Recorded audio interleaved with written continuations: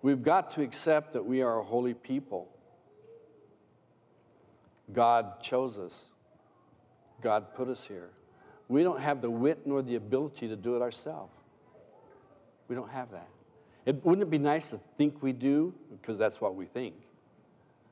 And then things go wrong and we wonder why God abandoned me. Well, you thought you could do it yourself. You get a chance to find out. All the good things that I learned didn't strengthen me, and all the bad things that happened. And I look at some of you and I think, God must love you more than me because he's given you such a hard thing to do. He's taken you through such hardness.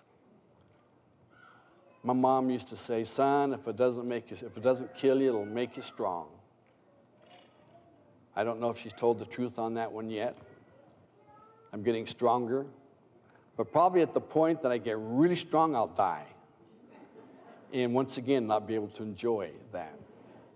So I've made the seeking of God enjoyable. I said, this will be my joy. This will be my comfort. To seek after God. And since God said I made man in my image,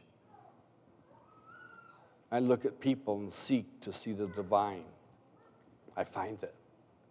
Some people will just let you see it, and you go, oh, wow, that person's worth adoring. God is worth worship and worshiping. We're worth adoring.